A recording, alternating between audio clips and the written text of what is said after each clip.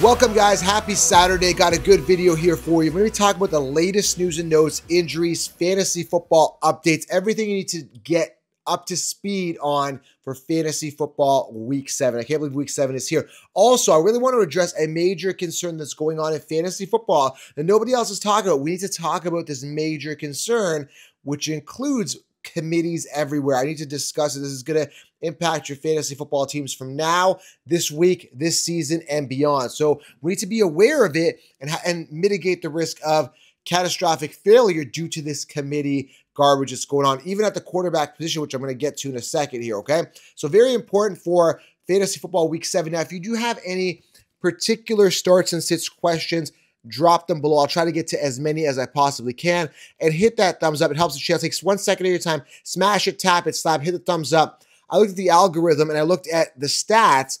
It looks like a lot of people are coming to this video watching but haven't actually clicked subscribe. I think it was like, I can't remember the percentage. It was like 20, 30% have not even hit subscribe yet. I got to go back and look at the data. But you guys got to hit the subscribe button. It's the only channel giving you the truth. Everybody's just sugarcoating, BSing, fluffing stuff that's not going to help you win. So hit the thumbs up and make sure you guys get the Counselor's Edge. Last week, I only missed like 3 picks. Grab the Counselor's Edge if you guys are into sports bets. Get in on the action right now. I'm going to give you guys all my picks. Counselor's Edge, I've linked it below, is going to give you guys a major advantage in bets. I give you my optimal prop picks, my 5 favorite prop picks of the week, right? Player props. I'm going to give you guys the picks against the spread and the straight up. So make sure you guys get the Counselor's Edge. You're going to get a login. You're going to get my access to my picks, okay? So let's get to it, guys. Hit the thumbs up. Let's talk about the latest news and notes here. And again, let's talk about also this issue that's going on. So let's start with the piece of latest news and notes that addresses and indicates that there's an issue going on. And that piece of news is that Russell Wilson is set to start, where you're like, okay, great, Russell Wilson's back. But as part of that news is that Fields is also going to get action. I'm like, hold on a second. Hold on. We saw this, with Taysom Hill getting some action whatever quarterback started. He comes in for the rushing plays or whatever. But why are we doing a quarterback by committee? Like, this is a bit of a problem. Like, I have a serious problem with this. Like, pick your starter and roll with him, right? Like, this is not good. And one thing, there's running back by committee, which I really don't like, okay? But now you've got quarterback by committee. And the reason I believe they're doing this is because, this is genuinely the truth, because there's these player prop stuff, right, that's popping up. So these sites, they're invested. I believe they're teamed up with the NFL, and they're invested, and you can't have predictable stats. If you have predictable stats, everybody wins. So if you have, let's say, your workhorse, which is, again, a dinosaur right now, there's not a lot of them. Adrian Peterson, you can say, well, that's easy. He's easily going to get over, 15 touches, for example, right? That was when he was the prime workhorse. I'm using him as an example, right? So it's like, now they're like, let's just do away with that. Let's add running back by committees and really stir it up, because they'll never know what's coming. I really believe that it's not a conspiracy. I really believe that this is going on right now, because again, there's just so much money invested and tied up in these player prop stuff that they can't make it predictable. So this really kind of sent a flag for me. I'm like, okay, Russell Wilson's starting, but I don't want to see Fields. Like, why are we doing this committee, which is absolute garbage? But we're going to see how this goes, how much time Fields is going to get this week, how much time Russell Wilson, are they going to be coming in and out? Something to monitor here as we head towards the future of fantasy football and NFL, and how they're going to be logistically playing these players at all positions. Okay, so that's a big piece of news. Russell Wilson should be activated and should be playing. Okay, let's go through some other news and notes here. Again, if you have any starts and sits questions, drop them below, okay? Deontay Johnson, he's a bit of a disaster. Now, he was dealing with an ankle injury, ribs, and hamstring. So there's other injuries popping up. So he's going to be questionable. Monitor that. Now, I am recording this on Saturday morning. Things are going to continue to change from now until the start of the game. So I'm giving you, I can record this now, but I got to spend family time. I was at a wedding last night. I'm a little tired from that. If you guys haven't watched my Instagram, there's an amazing violinist there. And I'm like, dude, this guy is definitely playing for CMC owners. So it was a great wedding. Brought the kids out, and we have a 6-month-old, and we're very fortunate. We put these headphones on that are like noise canceling, and she was able to sleep, during the wedding. If you have a young child, man, it's tough bringing them to a wedding, but it was a lot of fun. But we had these ear headphones on, and she was able to sleep for most of the wedding, and it was loud in there. So really, really glad that she was able to sleep. So, I'm busy and stuff, but again, I'm getting this to you guys Saturday morning, early afternoon. So again, news is going to change here. Okay. So again, starts and sits questions dropping below. I'll try to get to as many as I can and try to keep you guys up to date. I want everybody to win their leagues, right? That's the main thing. All right. Deontay Johnson, like I said, I just watched that situation. Ricky Parcell, he had the chest issue there. He's activated off IR.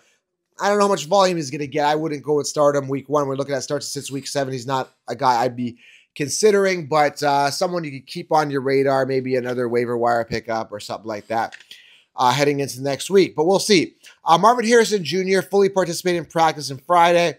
He's kind of in the final stages of his concussion protocol. He should be a good to go this week. Check it out. He's been a big disappointment. A big part of that, I think, is Kyler Murray. Hopefully he gets some action. He had that one big week a couple weeks ago. We'll see if that's going to continue, okay?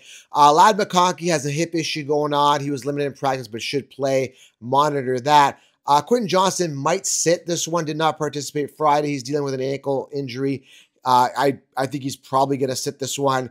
Jordan Mason, I believe he should be playing. I think he's questionable. He's got a shoulder injury. A lot of these guys, limited in practice or did participate, and they are questionable. How many reps they're going to get still to be seen, but this is something to be aware of. So if you are starting a guy like Jordan Mason, understand that he did bang up that shoulder. So but if he should play, okay. Cooper Kupp, he should be good to go this week. Again, he's got the ankle issue. He is questionable, but if he does come back, my only concern is the limited reps. But if not, if they let him run free, he is the guy that's going to get the workload of volume there with the Rams. Okay, so Cooper Kupp could be activated again. Juju. Now, I was just hearing stuff about Juju. They are giving him praise, like he's doing so well, yada, yada. I'm not really sold on Juju, but desperate times call for desperate measures, and he should get the volume. Again, they believe in him, but he is dealing with a hamstring injury. He was limited in practice and is questionable to play, but should be good to go either way. Also, quarterback here. A couple quarterbacks I want to talk about. Some other wide receivers and some other news here I want to cover, but Will Levis, his right shoulder, obviously that was bothering him. Now he's only good for super flex leagues. I would not go ahead and be crazy and start Will Levis, but he is questionable with that shoulder. If he doesn't play, Rudolph should be in to cover him. And this is big news here. Anthony Richardson, his oblique, with his oblique injury, is set to play. Now, what the coach was saying is that, oh yeah, well obviously Joe Flacco is really good, but AR is our quarterback. Anthony Richardson is like, he's not that good. So this is going to be a real telling tale. Like, they pulled out a win or two with Flacco, and he's been consistent. He's been efficient, right? Like, he's a good game manager. Flacco, he's been in the league for a very long time. He's very experienced. He's not going to, mess it up and throw a lot of interceptions, whereas you got the volatile and young Anthony Richardson who can't stay healthy and is just kind of throwing the ball up and hoping for a prayer. So, I definitely see the upside of Anthony Richardson. I think he's a good player, but the NFL is just so much tougher. It's such a tough league, and that's why out of a population of a U.S. of over 300 plus million people, there's only like 12 really good quarterbacks. Other than that, everything is a crapshoot. And that's why, you got the Steelers going by quarterback by committee. So Anthony Richardson, we're going to really monitor and see how he's going to do. Maybe after his injuries, he'll settle down a little bit more. He's like, I've got the speed of the NFL. I'm not going to be so crazy and throw a lot of picks. So something to definitely monitor, okay? Other news, Tua Tagovailoa. They say Tagovailoa, but I don't see the word tongue in there at all. But it's tag, veil, like you have a veil on, like at a wedding, right? Tag, veil, oa. So Tua Tagovailoa is anyway, he's set to practice and scheduled to play for week 8 at a time where guys like Tyreek, if you're a Tyreek Hill fantasy football owner, you need him to step up. So Tua set to come back, and man, oh man, I mean, Tyreek's been brutal. He had a 12-pointer last week, but the weeks before that couldn't score over 9 fantasy points for like 3 or 4 consecutive weeks. So a lot of fantasy implications based on the return of Tua. I think Achane is set to come back either. I don't know if I trust Achane as well. Miami is a bit of a disaster. I never trusted their running backs. They always kind of run by a committee. They've never gone with a workhorse, and they've shown us signs that they never will. So that's why I kind of faded Achane, and he hasn't really given a return on investment at all this year as a top 10 running back, which I told you to fade, okay? So, again, ton of upside with certain players like Anthony Richardson, who was a top 5 quarterback, and Achane, but just have not delivered at all, and I've warned you guys about that. Speaking of upside, a guy that I was wrong on, now mind you, he wasn't as early as a draft capital as like an Achane or Anthony Richardson, is Calvin Ridley. Now, Calvin Ridley's offensive coordinator, Nick Holtz, saying they're going to want to involve him a little bit more. They said they want to get him, in some of the quick game, some of the screens. Dude, I mean, you saw the press conference, I think it was last week, where Ridley was saying, like, he said a bad word, and he was cursing, basically saying, like, I need to get the ball. And it's like, I don't know if Levis is even capable at this point. So, I mean, this is it. Like, I wouldn't even start Ridley this week. I don't even believe anything that these coaches are saying. It's like, okay, you're telling me that you're going to start him and you're going to use him more, and he's supposed to get time, and he got paid a ton of money, and he's just not being used. So, again, very, very disappointing. I'd like to see Ridley being used more. He's a great player, but he's just not getting the volume. And these players are limited in regards to how much volume you get. Like, I could be the greatest athlete of all time, but if I don't touch the ball, I'm just not going to put up any points. It's that simple, guys. It's basic math, right? Law of averages, right? The more touches you get, the better you do. If I'm a sales rep and I'm making 100 sales calls, I'm like, hey, man, like, I'm trying to sell this pen. And it's like, okay, I get 99 no's. I'm probably going to get a yes, maybe, with 100, right? I'm getting some news here. Okay, so yeah, it looks like I just read here, Marvin Harrison. I got news here on my notifications. Marvin Harrison is cleared. That's what I just read here. Other news popping up on my screens because I was mentioning he was questionable. News is going to keep popping in throughout the day. That's why I try to get to your questions here below. But again, Ridley just needs to get action. Marvin Harrison needs to get action. Again, you just need the volume. You need to make those calls. If you have 100 calls, you're probably going to get a sale. Same thing, right? So anyway, it is what it is.